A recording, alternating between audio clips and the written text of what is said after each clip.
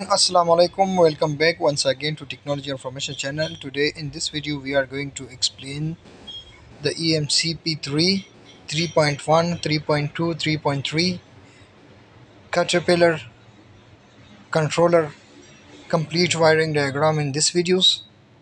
Okay, before starting the video, a small request to all newcomers. If you are first time on my channel, please make sure to subscribe my channel and hit the bell notification to getting more latest update videos. So let's get started. Okay, this is our EMCP 3.3. As you can see, here is some key and power buttons and parameter setup buttons. As you can see, is generator buttons and also the alternator buttons and navigation keys and run and auto and stop buttons. Okay, and some warning lights and display lights and warning indicators. So let's As you can see, the EMCP3 generator set control or GSE is a primary controller within the EMCP3 system panel.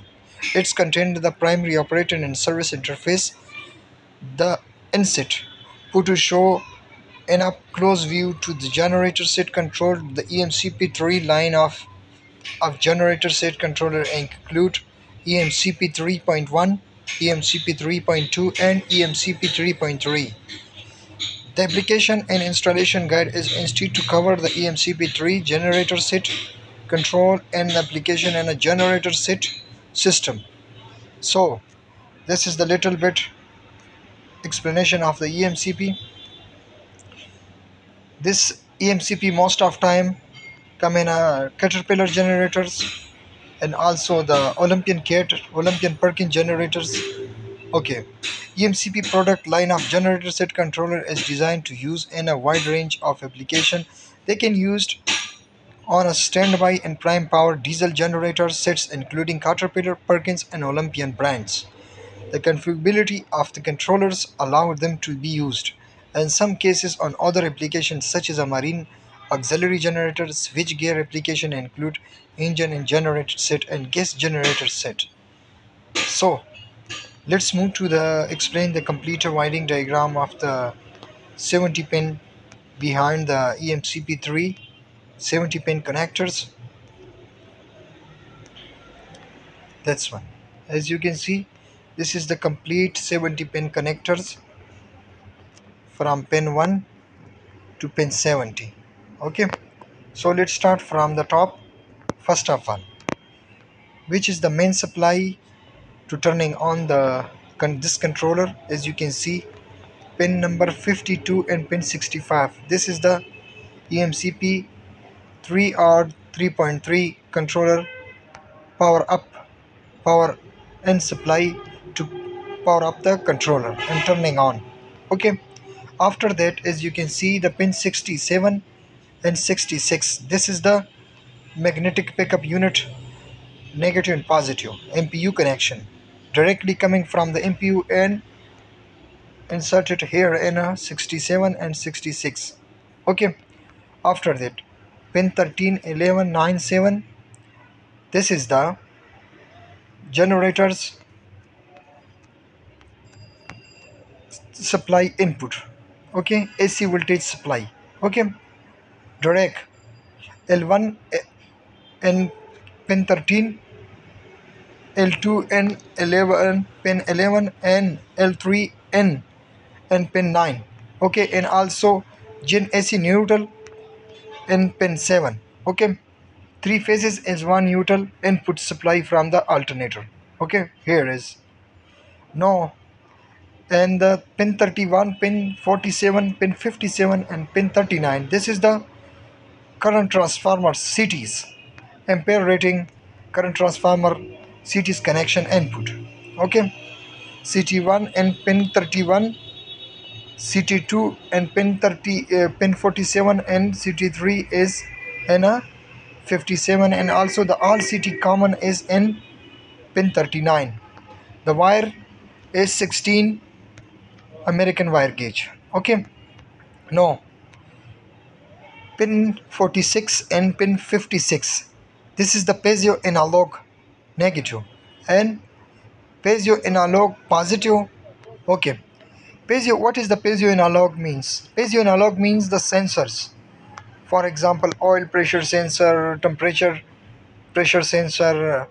Okay, as you can see, this side, oil pressure sensors, 2 kilo ohm, and also pin 37 and pin 38, 18 American wire gauge, 2 kilo ohms sensors, cooling temperature. Okay, inputs. This is here is the sensors inputs, and also the all sensor return and common in a pin 49 input.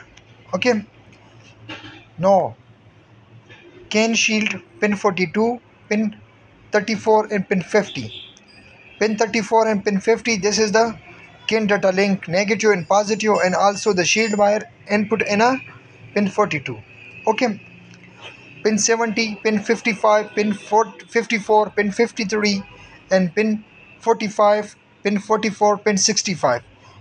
This is all the discrete input. What is mean by discrete? Discrete inputs, this is the free connection. You can use this all connection for any purposes, like emergency push stop, or some walls, and some indication warning lights turning on and off. Okay, and also this discrete input is used for the, as you can see here, pin 70 is a emergency inputs. Okay, and pin 55, pin 54, pin 53, pin 45, pin 44, and pin 65. This is the reference battery negative voltages. As you can see, the in other sides, this is the negative feed. Okay, when this all is the normally open contacts.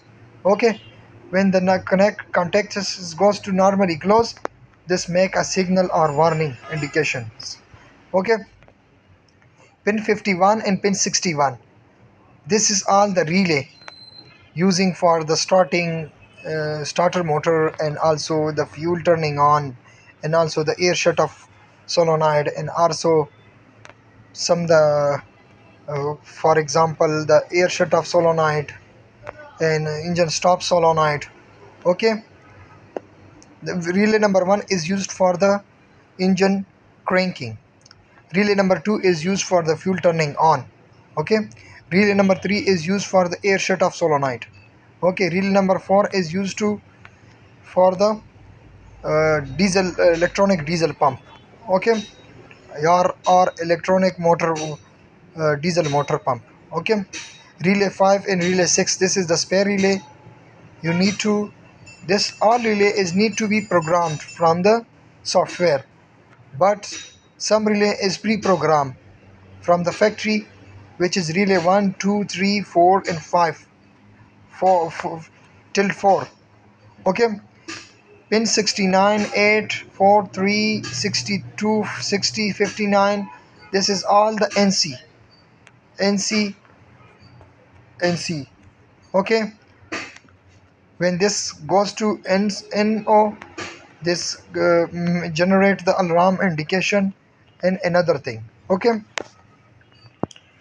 as you can see, here is the alternator connection from the alternator to the controller, and also the CT connection. So I hope to understand to watch this complete video, little bit overview on programming. Okay, as you can see here, first of all you need to goes to main menu, and then goes to click on configuration, and then set the security password. Okay,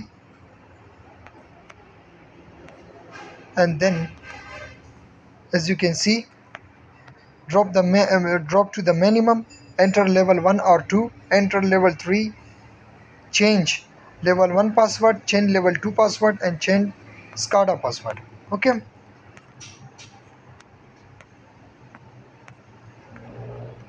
as you can see, then goes to configuration, and then goes to setup, set points. As you can see, automatic start and stop, AVR discrete voltage, governor desired, engine speed shutdown, override. As you can see, battery voltage monitor, crank start counters, engine cooling temperatures. Okay, this is all the your set points. Okay, as you can see,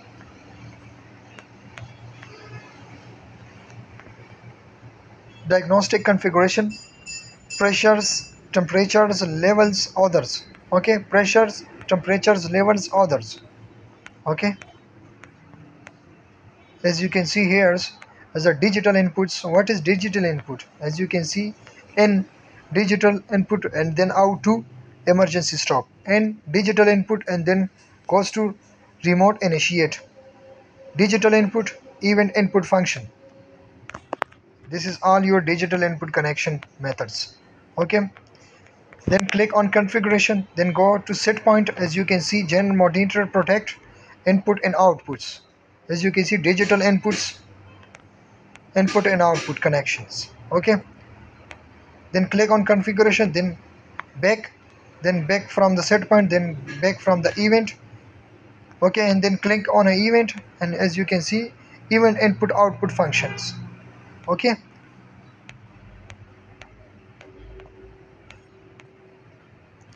as you can see, here is the starter monitor relay functions and starter monitor magnetic switch battery.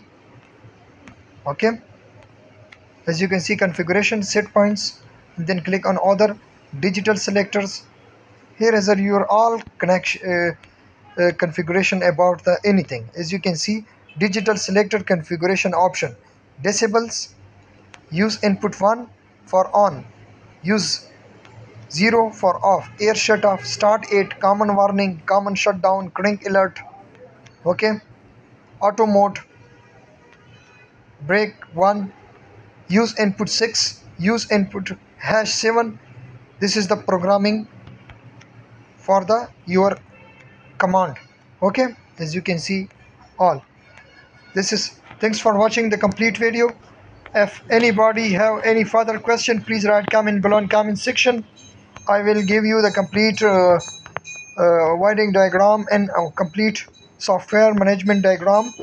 Thanks for watching my video. See you all next time.